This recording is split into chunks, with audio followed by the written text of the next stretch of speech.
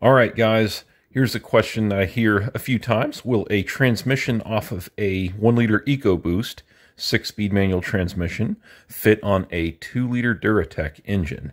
If you look on the left side of the screen here, that is a transmission out of a 1-liter EcoBoost. It is a 6-speed manual. And on the right here is a transmission out of a Focus ST with a 2-liter.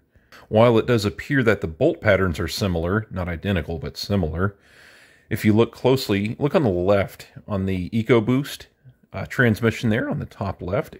It is designed for a different type of starter on the opposite end of the transmission.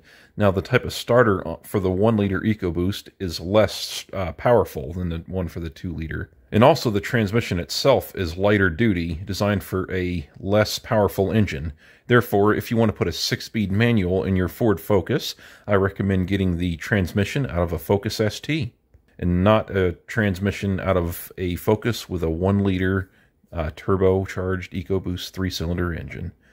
All right, guys, I sure do hope this helps. If you need any more help with manual swapping your Focus, of course, I do have the Discord group, and I do have the playlist for a Ford Focus manual swap. Personally, I use the MTX 75 in my Focus, which is a 5-speed manual.